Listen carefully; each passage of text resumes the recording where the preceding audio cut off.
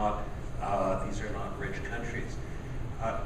One of the things people told me about technology, and particularly about laptops in the beginning, was, Nicholas, you can't give a kid a laptop that's connected and walk away. Well, you know what? You can. You actually can. And we have found that kids in the remotest parts of the world, when given that connected, like some of the kids in these pictures, not only teach themselves how to read and write, but most importantly, and this we found in Peru first, they teach their parents how to read and write. 50% of the kids in Peru who use this laptop are teaching their parents how to read and write. I don't have a better story.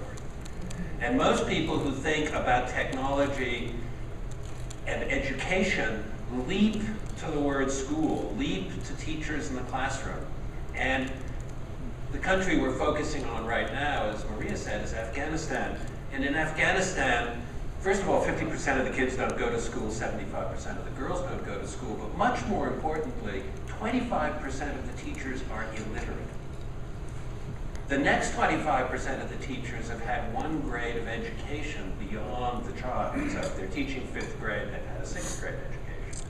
So in those cases, you have to look at what is transformational. It's not making the classroom better. It's not trying to do traditional educational technology. It's actually using the kids, and I really mean the word using the kids, as the agents of change.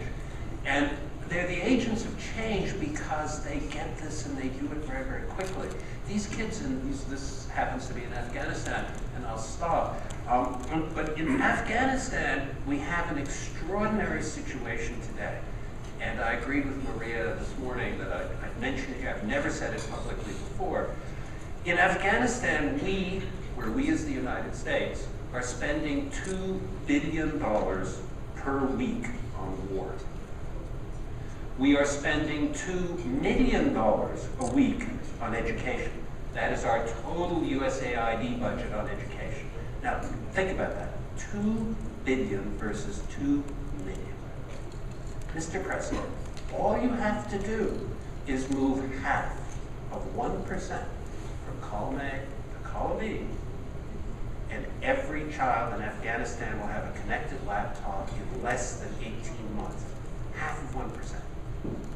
And that's what the United States would be remembered for. Karzai wants to do it. Petraeus wants to do it. The kids are ready to do it, and the entire infrastructure is ready to do it. So, why not? Now that would make a change, a transformational change, using the kind of technology that we've been talking about.